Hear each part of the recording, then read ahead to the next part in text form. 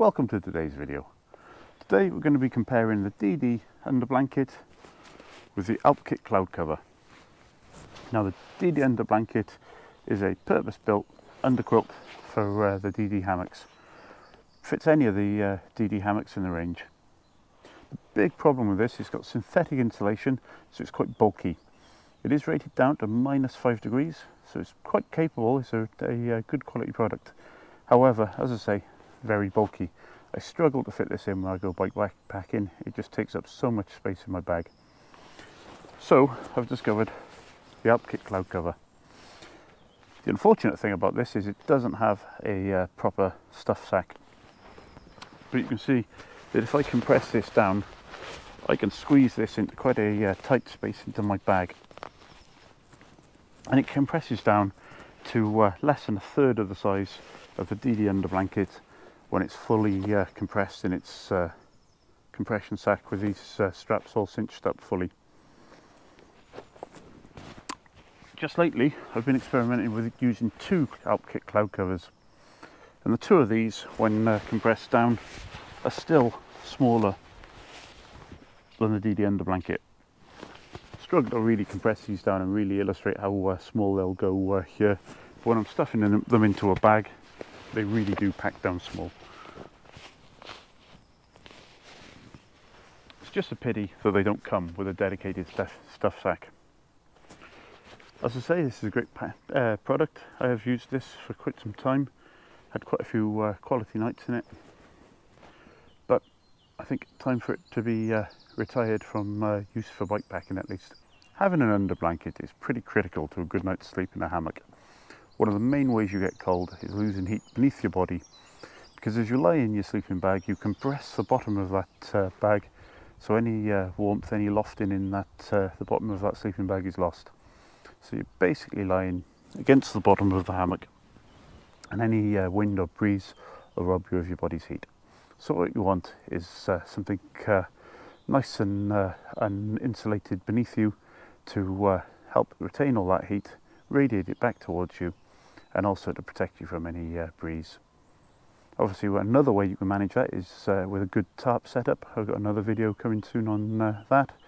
So the tarp setup will help by blocking any airflow and making sure you've got still air around you. But between a good tarp setup and a good underblanket setup, you'll have a really good night's sleep. So let's take a look at each of them in a little bit more detail.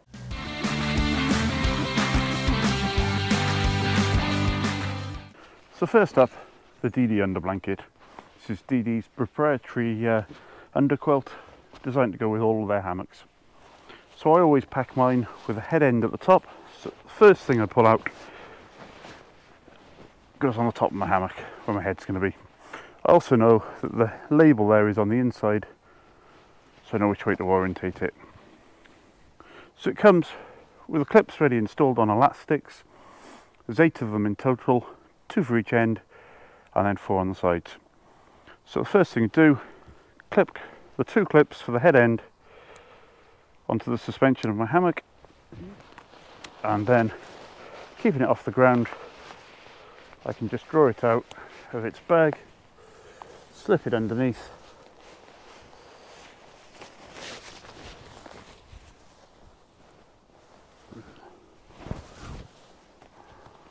and clip it on the other end. Same thing again, 2 clips. Oh, puffy falling out my hammock there. So, neaten things up. Then we've got the clips on the side. These clip on to the tabs on the hammock.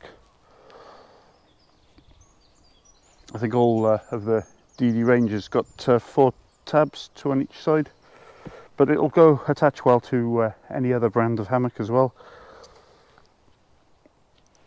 So there's 2 at the bottom, 2 at the top,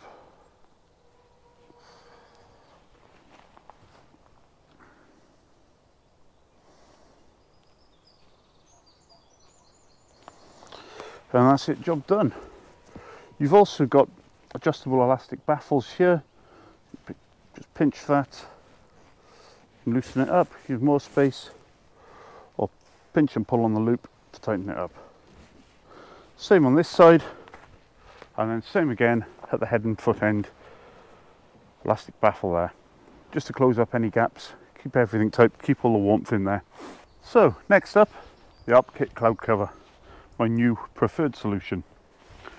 As I say, so much more compact.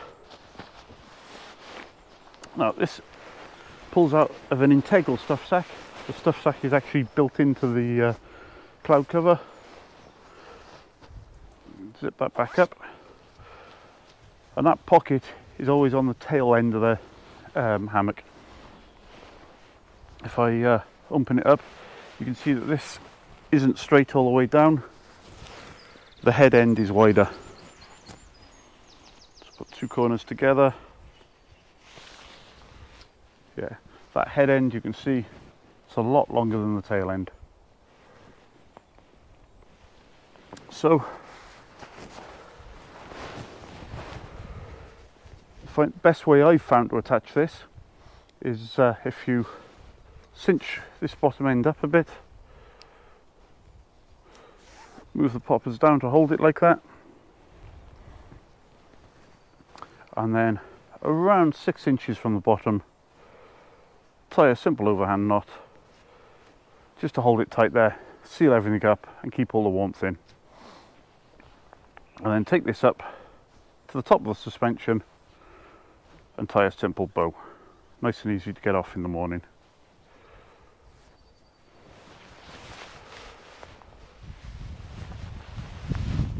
And then stretching it out, pass it under the hammock,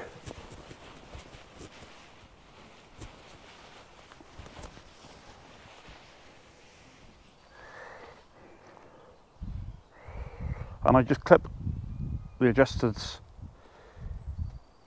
into my suspension.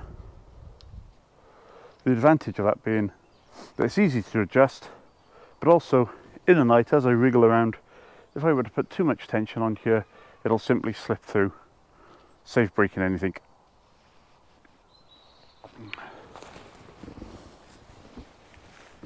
Tidy everything up. So I've used this down to 0 degrees. I found that if I did a few poppers up at the bottom, created a bit of a foot box, that really made a difference. I found that any more than 3 and the poppers would just keep coming undone. But the bottom 3 makes a great foot box, really helps with warmth. I've used this down to 0 degrees, as I say, and it's been perfect. However, if you want to extend it a bit, kind of match the DD Hammocks, which is rated down to -5, then I found that getting a second cloud cover is the way to go. And it's still smaller than the DD. 2 cloud covers smaller than the DD Underblanket. So, if I open it up,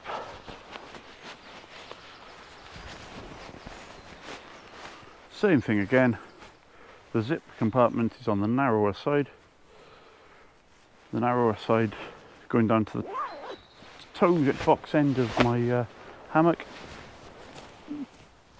So I find the easiest way to attach this is to just use the clips. So just clip it straight on. These little poppers that it's got on along the side of the cloud cover. And just tuck the laces in. Again, I want it cinched up so it keeps all the heat in. And on the side of the hammock that I get into, I just pop up the first 3 poppers. On the rear side, I'll go all the way along.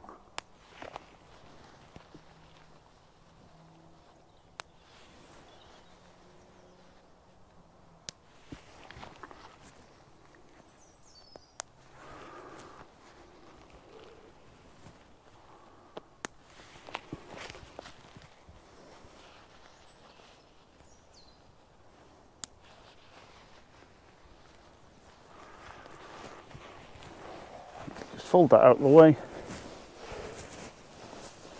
That's all ready for me to get in. So when I get in the hammock, I simply sit down, kick my legs around into my sleeping bag.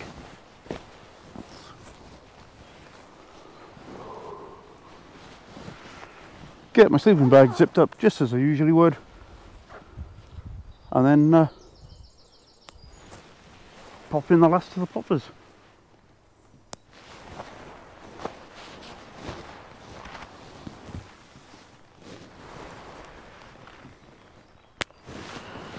The top one can be a little bit claustrophobic, but I have found that once I get used to it, it's not so bad. It is sort of held off my face a little bit so by the angle of the hammock, especially when I get into a nice diagonal position, and I found that it stops the morning light from waking me up too early. So let's give that a go.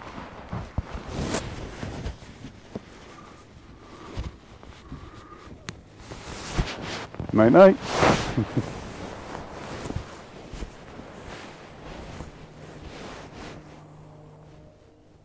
I've only tried this setup down to -2 so far, and it's definitely superbly warm. It's warmer than the DD Underblanket.